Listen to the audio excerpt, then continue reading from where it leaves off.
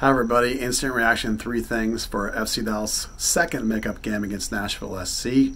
It's 1 in the morning, let's try and knock this out pretty quick. Number one, Jimmy Maurer, man of the match. Without him, Dallas loses that game. He had a great performance. What else can you say about it? Number two, the way FC Dallas is playing with either Franco Jara or Jesus Ferreira as a 10, more of an off-striker type 10, there's a gigantic gap in the midfield between the back six and the front four. FC Dallas is going to have to solve that gap, otherwise it's a big problem. It's being exploited.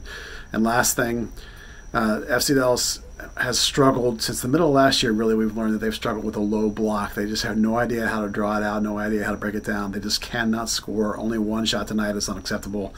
Something's got to change, or you're going to see every team they play go into a low block and try and stifle Dallas. That's the three things. Hope you enjoyed it. We'll talk again soon.